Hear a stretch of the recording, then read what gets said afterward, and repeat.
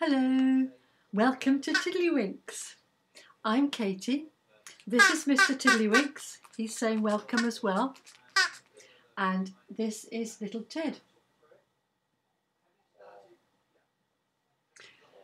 Now, today, we're going to think about something which is very, very big and someone who was very, very small. But before we do that, let's start with the Tiddlywinks prayer. So you need to go down there. We need to put our hands together.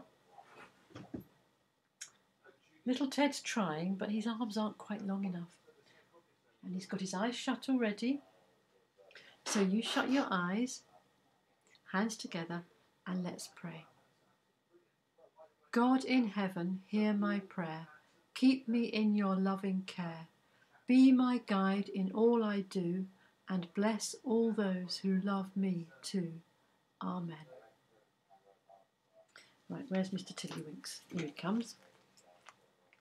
Now, Mr. Tiddlywinks is quite big, isn't he? Look, he's bigger than me, aren't you? You're big. And he's much bigger than little Ted. And little Ted is quite small. He's much smaller than me. In fact, he's small, and Mr. Tiddlywinks is like a giant to little Ted. Can you make yourself really, really big? Put your hands up, stretch up really, really tall, like a big giant. And can you make yourself really, really small and tiny? Really, really small. That's it. Now, in Tiddlywinks today, we're going to have a story about a big giant who was very, very scary, and a small boy who was very scared, but he was very brave because God was with him. So, shall we get ready for the story? Okay, here it comes.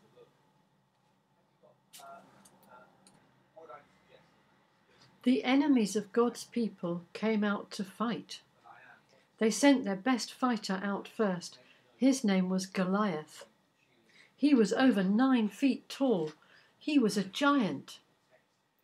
He called to the army of Saul, "Choose a man to come and fight with me. If he wins, we will be your servants. But if I win, you will be our servants." The men in Saul's army were afraid. They knew Goliath was stronger than they were. No one wanted to fight him. Now David's brothers were in Saul's army, but David was at home keeping the sheep. One day David's father called him. "Take this bread to your brothers," he said. So David got to go to his brothers. He got to see the army. He also got to see Goliath, and he saw how everyone was afraid of him. "I will fight Goliath," said David. But Saul said, "You are only a little boy. How can you fight Goliath?" "God will help me," said David. So Saul gave David his armour and helmet. He gave him a sword. David tried them on, but they were too heavy. David gave them back to Saul. "I'm not used to these," he said. Instead, David chose 5 smooth stones from a stream.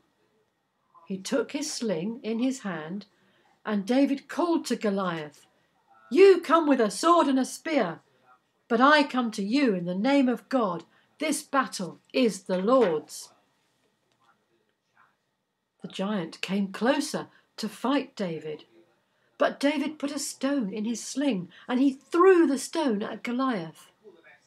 The stone hit Goliath right in his forehead, and Goliath fell down. David trusted God. God helped David to win. All the people were glad. Now, we heard in our Bible story that David took 5 stones from the riverbed, and he used a catapult to throw those stones at Goliath, and that's how he killed him. He killed him with a catapult. Now, for our craft activity today, we're going to make a picture of a catapult.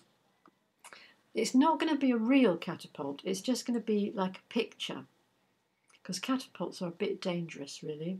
So what we need is a pipe cleaner, 3 sticks, and if you haven't got a stick, these sorts of sticks, you can either use any old stick from the garden, or you can use some folded up paper that you can fold into a stick.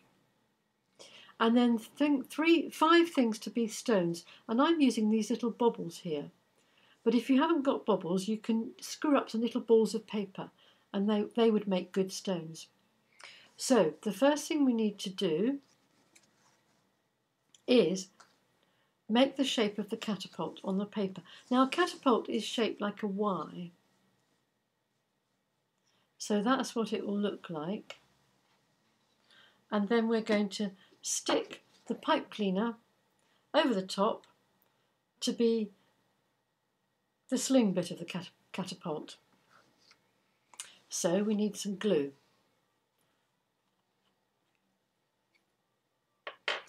I'm going to put the glue on the sticks and stick the first one right in the middle near the bottom of the paper. There's a bit of glue squelching out, but I think that's all right. And then the second stick can go up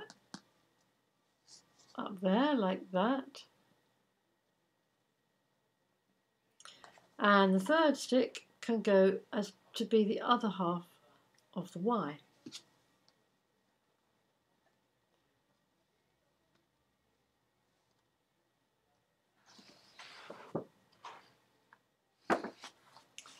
So that's the catapult. Now, catapults need a sling to hold the stones.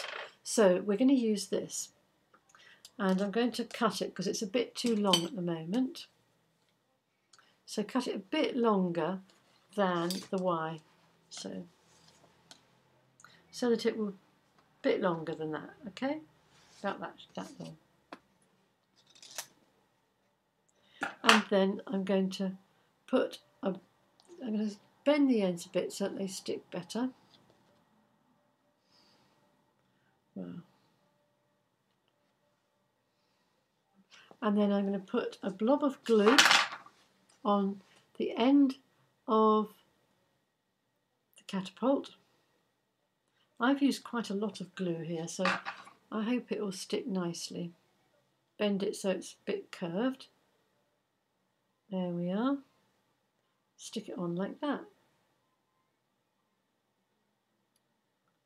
And you have to leave it for a while to dry, because then otherwise it's going to fall off. If you pick it up straight away, it will probably fall off. But if we leave it for a bit, it should be okay. Now, don't forget the stones. David picked up 5 stones. So I'm going to put some blobs of glue over here. 1, 2, 3, 4, 5. 5 blobs of glue. And I'm going to put 1 stone on each one.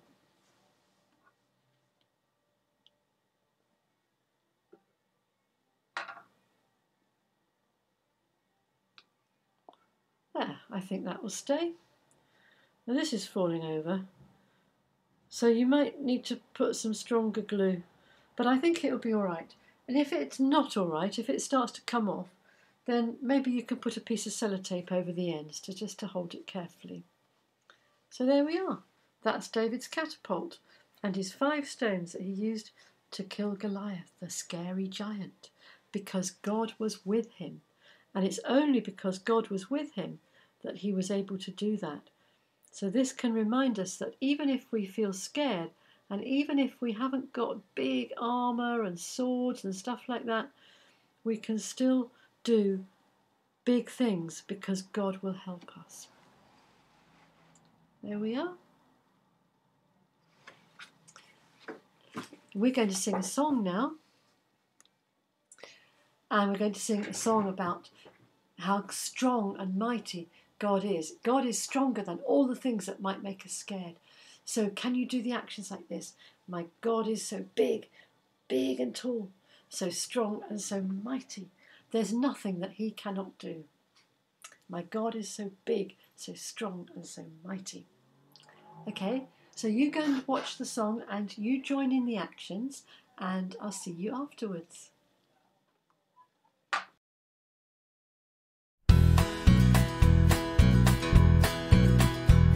My God is so big, so strong and so mighty. There's nothing that my God can't do.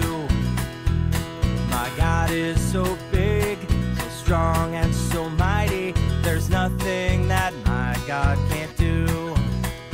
He made mountains so tall, rivers so wide, and even the stars far away. My God is so big, so strong and so mighty. There's nothing that my God can't do.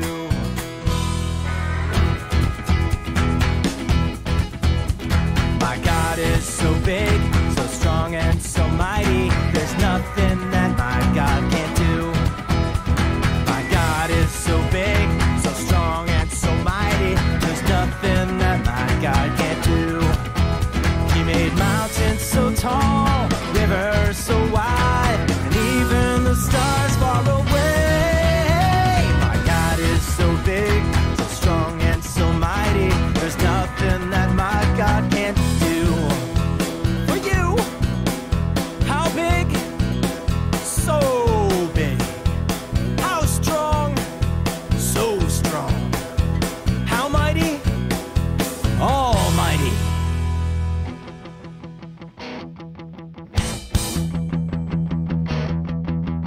My God is so big, so strong and so mighty. There's nothing my God can't do. My God is so big, so strong and so mighty. There's nothing my God can't do.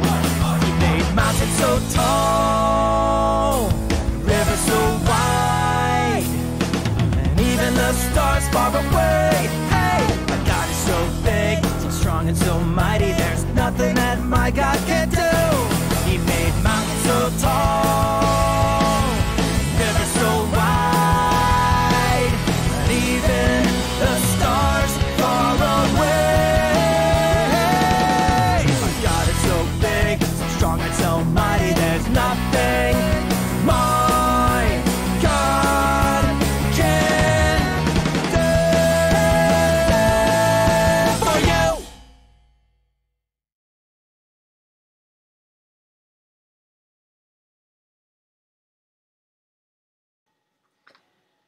Hello, we're going to finish Tiddlywinks now with a prayer.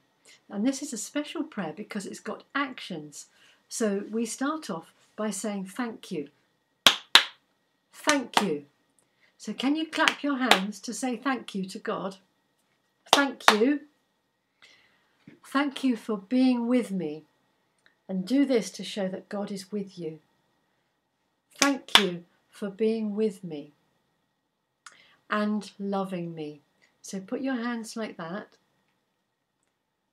to show God loving you. So thank you for being with me and loving me. Thank you. Amen. So let's do it again, one last time. Thank you, God, for being with me and loving me. Thank you. Amen. Well, that's all for Tiddlywinks today. So I'm going to go now, and bye-bye from little Ted. And bye-bye from me. See you again soon. Bye. Christchurch, New Malden. Oh yeah.